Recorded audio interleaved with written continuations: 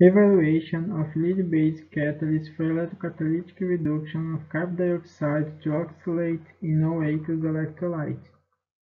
This work is still in progress, and this presentation will highlight the principal aspects of the literature about the electrochemical conversion of CO2 to oxalate.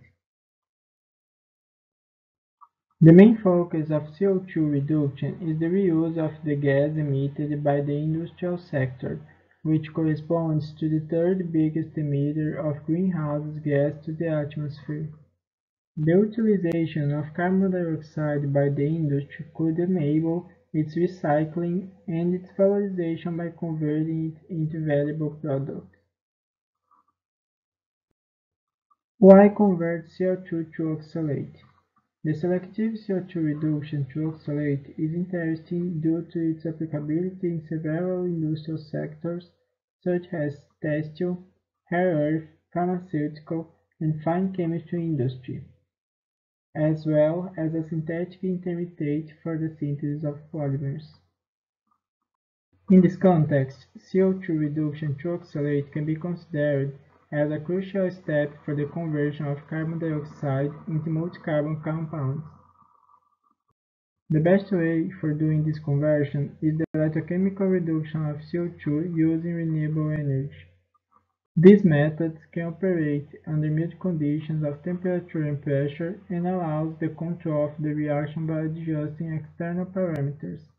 In the electrochemical cell, the reduction of CO2 occurs in the cathode and the formation of oxalate is given by the one-electron reduction of CO2 to its radical anion on the surface of the electrode, that dimerizes to form oxalate. There are two possible reaction pathways of CO2 electron reduction to oxalate. In the pathway 1, the CO2 is reduced on the cathode and the anion radical is stabilized by the surface of the electrocatalyst. Then it couples with a neighboring CO2 anion radical to form a C-C bond, generating a surface-adsorbed oxalate, and the oxalate dissolves from the surface. Pathway 2 consists in a more generic mechanism and occurs on electrocatalyst with low affinity with the CO2 radical anion. In this pathway, the CO2 molecule is adsorbed on the surface of the electrocatalyst to form the radical anion, that dissolves from the metal surface and then dimerizes to form oxalate in the solution.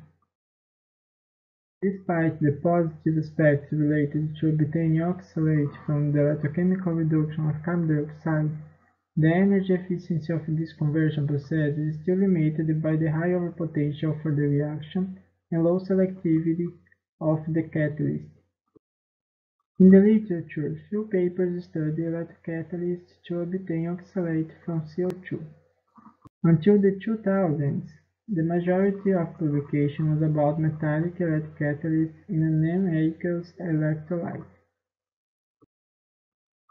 Among these metallic electrodes, metallic lead presents the higher selectivity and Faraday efficiency. Although there are fewer publications in the 21st century, instead of pure metallic electrocatalysts, research has been developing other types of materials, and still, lead-based electrocatalysts showed better results with improvement compared to the previous publication. Overall, it may be said that despite the great potential of oxalate, few papers in the literature study electrocatalysts for the reduction of carbon dioxide to oxalate.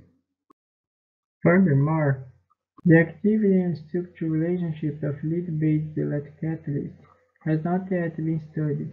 In addition, the literature still has lacked in the study of selectivity and stability of electrocatalysts for this reaction.